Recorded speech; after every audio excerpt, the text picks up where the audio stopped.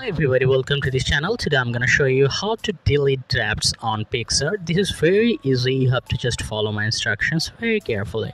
First of all, you need to go to your Picsart application. Now before deleting the draft, I will show you how to make a draft. Just click the plus button from here, then select your particular photo from here. Okay, now just do your editing steps. Okay, now click the check mark and go back, and you can see, do you want to save draft project before exiting? Just click save draft, so the picture has been saved as draft. Now again click the plus button. Now you can see it has been selected as draft at the list of the pictures, and you can see a P mark, which is the logo of Picsart. Now you have to click see all. Now these are the two drafts that I have saved. You have to just tap and hold, and you can see, are you sure you want to delete this project file? Click delete project, and that's all. That's how easily you can just delete any draft from Picsart.